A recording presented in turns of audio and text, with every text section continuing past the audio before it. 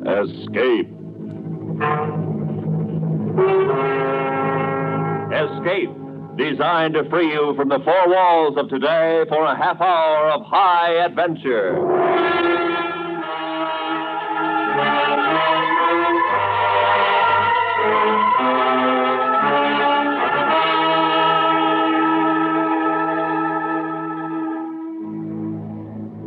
You are flying lost and alone over the empty wastes of the Pacific, while the fury of a typhoon is tearing your plane to pieces, and on a desolate island ahead of you awaits the strangest adventure in the knowledge of man. Listen now as Escape brings you Nelson Bond's famous story, Conqueror's Isle.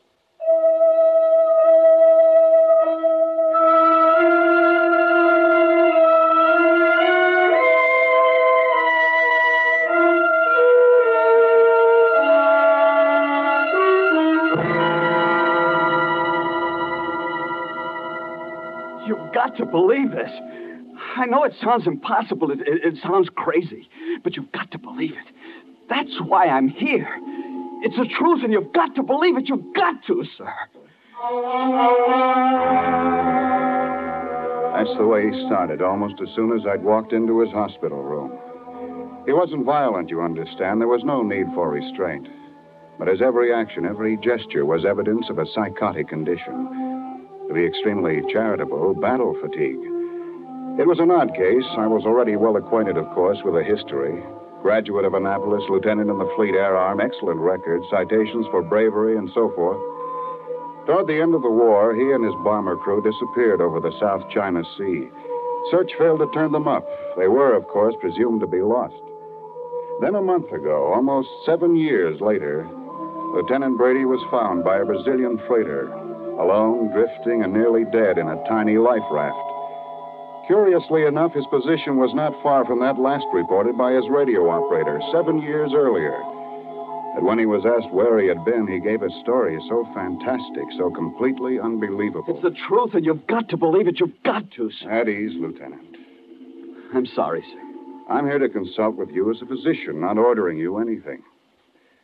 Suppose we forget the braid while you tell me about it. Yes, sir. Where should I begin? Well, it's your story. You know what it is you want me to believe. Somebody's got to do something, Doctor. It's getting later, and every day that passes, they grow stronger. I've got to make people understand. I've got to make you understand. At the beginning? Suppose you start with that last flight at the end of the war. Yes, sir. I get a... Well, it was this way. We'd finished our mission, and we were starting for home.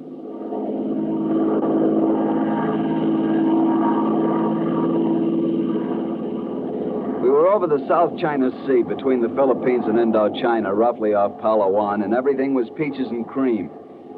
The Arden Alice was purring along like a dream, and I was sitting here chewing up a pack of gum thinking about how good that can of cold beer was going to taste when the intercom cracked off in my ear. Lieutenant, Jap freighter, 10 o'clock. Huh? Yeah, you're right. Looks like a tramp. That's what I figure. Have we still got Bertha? Yes, sir. Okay, maybe we can have some fun. Red 4 to Mac. Red 4 to Mac. Go ahead, Red 4. Jap freighter, 10 o'clock. Check. We're carrying a Bertha. How about it? Why not? It's your party. Go ahead, and good luck. Roger, and out.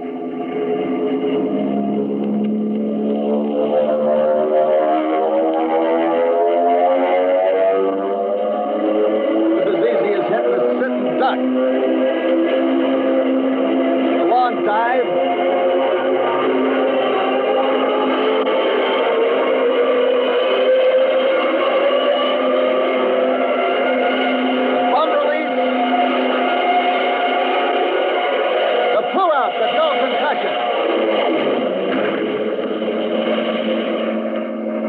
Down a raft stack, and that Jap ship went up like a Roman candle.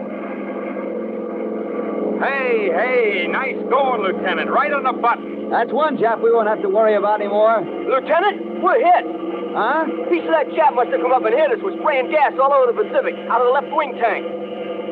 Yeah, I see it. Well, guys, get ready for a bath. We'll never make it back. I object. It ain't Saturday night. Never mind. I always did want to take a ride on one of them little rubber boats. Navy will be out to get us before we have a chance to get thirsty. Red 4 to Mac. Red 4 to Mac. Nice going, fella. Yeah, only it was a two-way deal. We're hit, Mac. Losing gas fast. Think you can make it? No, it's a salt bath for us. Sorry, fellas. Keep your radio on. Give your last position to base before you ditch. They'll have a rescue party out in an hour. Wilco. See you tonight. Good luck. Over. Roger and out.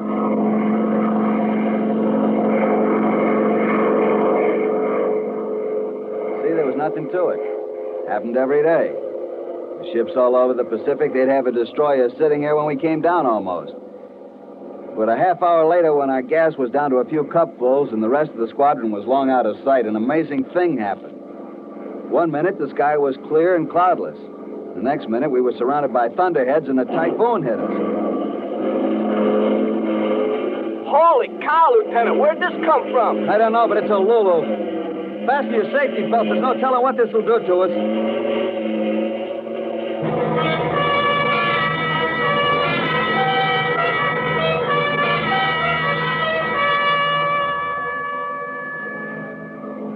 It was a granddaddy typhoon, all right, but it lasted only a few minutes, and then we were out of it as miraculously as we'd come into it.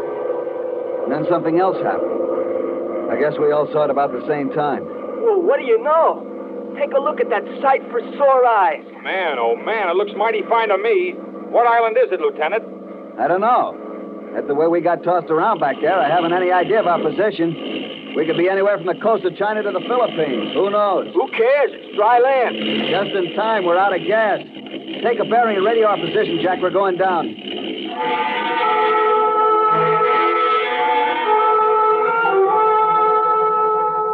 We landed safely on a little strip of sandy beach, and only after we climbed out of the plane did we begin to have any misgivings. What do you think, Skipper? Well, it doesn't look like much, but I don't see anybody. Not a sign of life. I got a good look from topside coming down. There weren't any houses, nothing. still you can't tell. There could be Japs, or worse. Headhunters, maybe? We'd better stick together, stay close to the plane. It shouldn't be more than a few hours before... Yeah, except that our... Hello! Hey, what? Hold it. Hello there! It's a white man. Hey, what is this? Keep your eyes open. Might be a trap. Yeah, but he's a white man who speaks English. And he's not armed. No, I don't see any guns. It's the same. Watch it. Welcome, gentlemen. Welcome. I saw you land, so I hurried out to see if I could be of any assistance. May I introduce myself? I'm Dr. Grove. I'm Lieutenant Brady, Radio Man Cavanaugh, my gunner, Sergeant Golan. It's a pleasure, gentlemen. Any of you in need of medical assistance? No, thanks. We're all okay. Just a little surprised to find anyone here. Yes, of course. That can be explained to you later, but now you'll be wanting food and rest. Hey, a little chow wouldn't be bad, huh? First, we have to get in touch with our base, give them our position. Of course, but such things take some time in these primitive areas. Oh, no, we have a radio in the plane. I did have, Skipper. I was starting to tell you. Went out just before we sighted the island. Must have got wanged up in the storm. But you can fix it. I guess so, if it's nothing serious. I'll tell you better after I get a chance to go over it. Of course, but in the meantime, I hope you'll accept our humble hospitality. Now, if you will follow me. How about it, Skipper? Sure, why not? After the last half hour, we could all use a little relaxation. Very good. Right this way, please. I should have smelled it right then. There was something strange about the whole thing. There were a lot of questions in my mind, but I didn't ask them. Instead, we walked down the jungle path behind Dr. Grove like lambs to the slaughter. Tom Golan must have had the same misgivings because he whispered in my ear. I don't get it, Skipper. Don't get what, Tom? Where's this guy come from? Where does he hang out? When we were coming in, I took a good look at this island. There were no houses, no nothing. I don't know. I guess we'll find out soon enough. Yeah. Holy cow! Will you look at that? The rock. Here we are, gentlemen. If you will be good enough to enter. Enter what? That? Oh, don't be alarmed. It's only an elevator. The entrance is from the ground floor. An elevator? In this jungle? I don't get it. You mean to tell me you live underground? My dear Lieutenant, I'll be glad to explain everything later. It's all very simple, but first I must insist that you... Insist? Suppose we prefer not to get into your elevator. Then what? Then I should be compelled most regretfully to enforce my request. Yes, again, pal. We've got guns. 3 guns. Lieutenant, would you be kind enough to fire your gun? If you have qualms about killing a man in cold blood, you might fire it in the air. Wait a minute. Keep your hands out of your pocket. Perhaps you'd care to stop me, Lieutenant. I'm warning you. What? Try again, Lieutenant. I'm afraid you're going to find that your guns will not work on this island. Skipper is right. Mine won't work either. Neither will mine. And now perhaps you will be kind enough to step into the shaft. Look, I don't know what's going on here, but I don't want any part of it. Come on, gang, let's get out of here. Just a minute. I'm sorry. You forced me to use harsh measures. Believe me, I do so reluctantly. What's that you got there? Just a small tube, but a very potent weapon, I must warn you. Yeah? Well, then you better use it fast. I made a desperate lunge for him, and suddenly a tiny shaft of light flicked out from the tube and touched me, and I stopped, frozen in my tracks. Conscious, my eyes open, seeing him, hearing him. But try as I would, I couldn't move a muscle. I seemed to be turned to stone.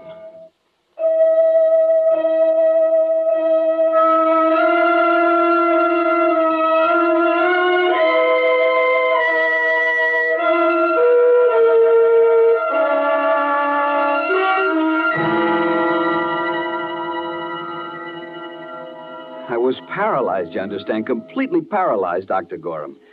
I had all my senses. I could see and hear and feel, but I couldn't move a muscle, not even turn my eyes. And you say this happened because of some kind of light beam? Well, not exactly a beam, perhaps not exactly a light, just a kind of radiance. And then? Then some other men came out of the elevator. They picked us up and carried us. I could feel their hands very softly, as if they were far away from my body, as if there were layers of rubber between them and me. And I could hear Dr. Grove talking. Place them in the shaft. See him bending over me into my line of vision. I'm sorry, Lieutenant. I sincerely regret having to inconvenience you. But you see, just as we have the means of hampering your primitive mechanical devices, your guns, your radio, so do we have the means to enforce our requests. Requests which are, I assure you, they're only reasonable and necessary under the circumstances. Very well. Take us down.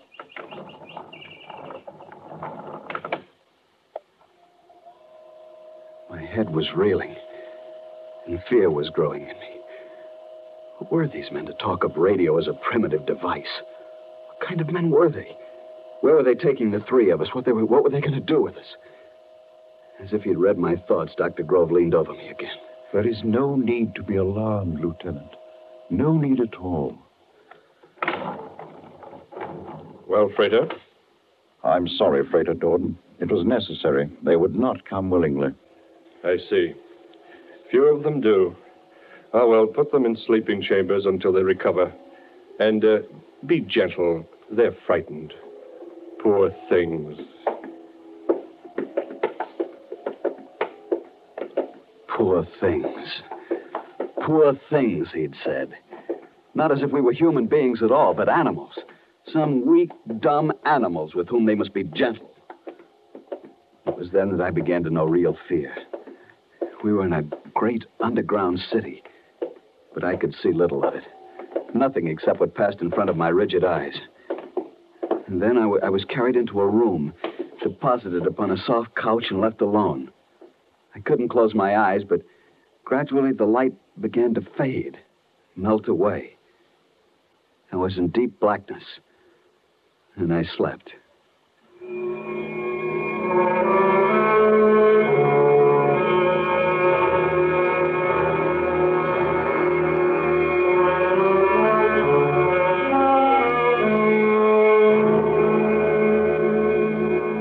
I don't know whether the return of the light awakened me or whether it came on automatically when I woke up, but the room was bright and I could move again. The room was a small cell with metal walls and ceiling, a kind of metal I'd never seen before. There was a couch, a desk, and a chair, nothing else. But the really amazing thing was the light. I searched the entire room carefully, but there were no fixtures, no indirect lighting arrangements. The light came out of the walls, the ceiling, the floor, evenly, filling the room, casting no shadows. Suddenly, I wanted to see Kavanaugh and Golder. I yelled at the top of my lungs. Kavanaugh! Golder! Kavanaugh! Golder! But the wall simply absorbed the sound into utter silence. I thought for a moment I was going mad. I heard someone's voice shouting, and I was surprised to find it was mine. Was I to be left here to die? Would no one ever hear my calls? I went to the door, banged on it. Let me out! Let me out! Let me out! And as I leaned there with fear cold in my stomach, I heard a faint sound of footstep behind me. I whirled around just in time to see Dr. Grove stepping through the wall. You said he stepped through the wall, Lieutenant? Of course you mean through the door. Through the wall. Through the wall, sir. The door was in front of me. But Dr. Grove stepped into my cell through the solid metal wall. You realize that what you are saying is impossible. To us it is. To them, nothing is impossible. Nothing. That's why we've got to do something now before it's too late. You must believe me, sir. This is man's last chance, all of us. We'll see. Perhaps you'd better go on. This Dr. Grove stepped through the wall. Yes. Dr. Grove stepped into my cell through the wall, and at the sight of him, my panic ended. For some reason, he gave me a sense of peace. Perhaps it was awe. I don't know. And we talked not as man to man, but as man to a lesser creature. You must not be frightened. You don't understand how I passed through the wall, which to you seemed solid, and not understanding you feared. Yet, there's nothing supernatural or fearful about what I did. Any of us can do it. We simply make a necessary mental adjustment and walk where we will. It's an ability as basic to us as breathing to a person like you. What kind of men are you? You know the facts of evolution. You know how man has progressed through various stages from primitive savagery. Well, obviously, this process can and will continue. To suppose that evolution of man is complete with you is a mistake of conceit. You mean you are the next stage? Exactly. We are the next stage, infinitely superior to our parents and to our fellow men. Your most difficult physics and mathematics are our ABCs. Our studies far beyond your understanding. Are there many of you? Oh, very many. You see, the process has been going on for many years. Hundreds, thousands more come here to us every year from all over the world, where we need isolation to study, learn, build, and prepare ourselves. Prepare for what? For the task ahead. Obviously, when we are ready, when we are numerous enough to fill all the necessary positions, our superior intelligence must shape a new world. Take over the world? Obviously. And you'll destroy man? How little you understand us. Do you destroy the animals of the field because they're not your intellectual peers? Our obligation is to keep and to protect you, to act as your friendly guardians in a world which will be strange to you and frightening, as my walking through the wall was frightening to you. Yes, I see. What do you plan to do with us, then? Oh, rather say, what does nature plan to do? And the answer to that, well, that lies in history. What became of the anthropoids and the cavemen? They died out. Civilization passed them by. They fell before the onrush of higher forms of life. Even so. Even so. But I give you our pledge that we will be kind. We will be kind.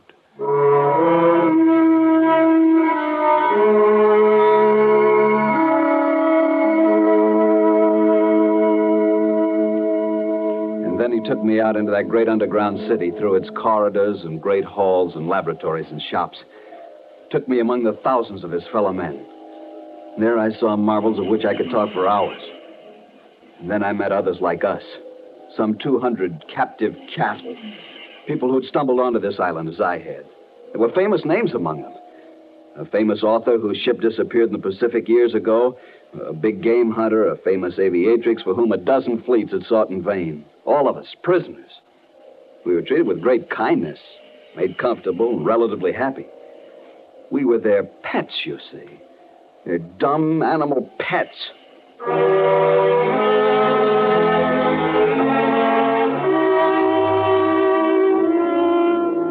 For over 7 years, I stayed there. After a while, I ceased to struggle, even in my mind. I was defeated. And so I succumbed to the peaceful, bucolic existence that was my fate. At least that's what I thought. And then came that last day. Dr. Grove had made me his special pet. I was allowed to follow him about at his work, to talk to him at length. And on this day, he confided in me even more than usual. Well, Lieutenant, it's been a pleasant day. Yes, Doctor. You know, I shall miss having you with me when I'm gone. Gone? You're going away, sir? Oh, yes, very soon. But where? Out into the world, where you once lived. Why? Oh, there are many, very many of us there already. In strategic places, of course. An important politician here, an industrial magnate there, a famous author whose words are gospel to his readers. I will have my place, an important one. But I didn't know.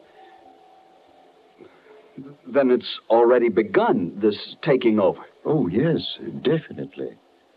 The hour is close at hand. And then all of us, the whole world. Lieutenant, you know us now. You know that we will be kind.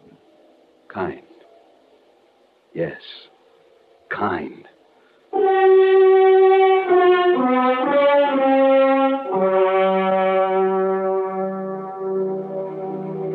Suddenly, all the anger that was in me welled up. I didn't want to be a dumb animal, a pet for some superior being to be kind to. I didn't want that for my loved ones, my friends, my fellow men. That night at dinner, when they fed the prisoners in the big communal hall, I got a chance to talk to Tom Golder, my old gunner.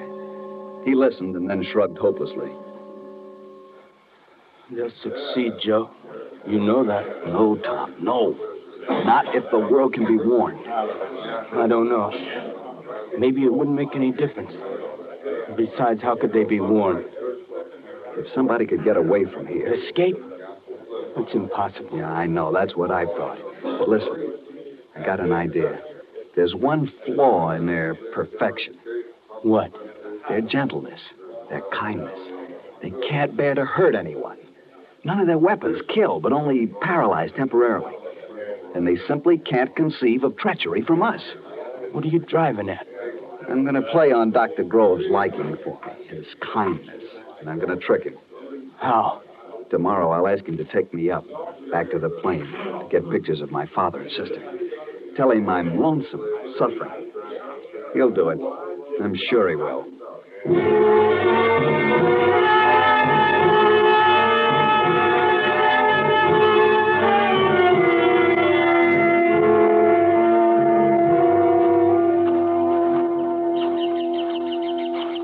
It's kind of you, Dr. Grove, to do this for me. Not at all, Lieutenant. I understand your feeling, but... With you leaving, I'd have no one close. The pictures will make me feel a lot better. Oh, I We're hope in the for map your compartment. sake. Oh, well, I hope for your sake they're still there. Dr. Grove, look, over there. What? I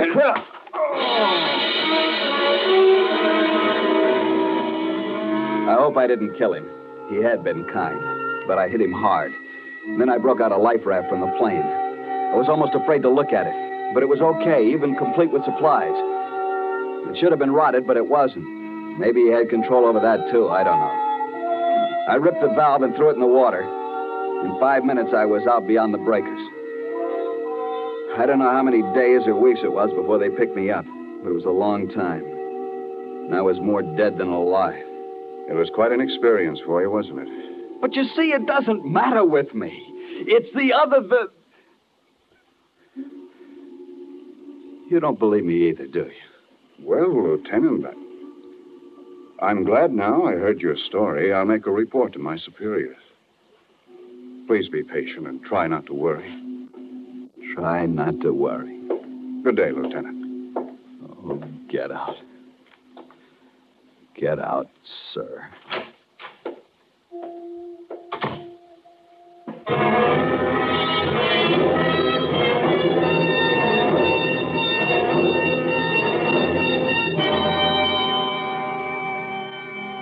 Well, Commander Gorham, You talked to him? What's the verdict? What do you think?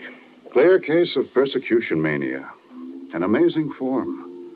I never heard a tale more complete and logical. Yes, I know what you mean. Do what you can for him. I'm afraid he's going to be here for a long time. Perhaps for as long as he lives. Turned loose, he might be dangerous. That's too bad. Nice boy, too. Floating 4 weeks on a life raft.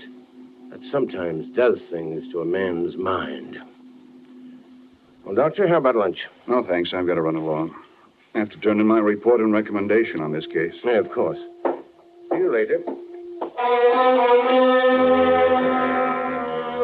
I watched the man disappear down the hall. I stood there for a moment, lost in thought, seeing the face of that boy in there. It was hard to know how best to be kind to a boy like that. But I roused myself. I had much to do, so much. And if I went down through the lobby of the hospital, some fool would surely delay me, get me into a long-winded discussion. And there was nothing to discuss anymore. My report on the Brady case was closed. There'd be no more trouble from that source. And now there was no one in sight in the corridor. I wanted to get out of this place. So I turned and walked quietly through the wall.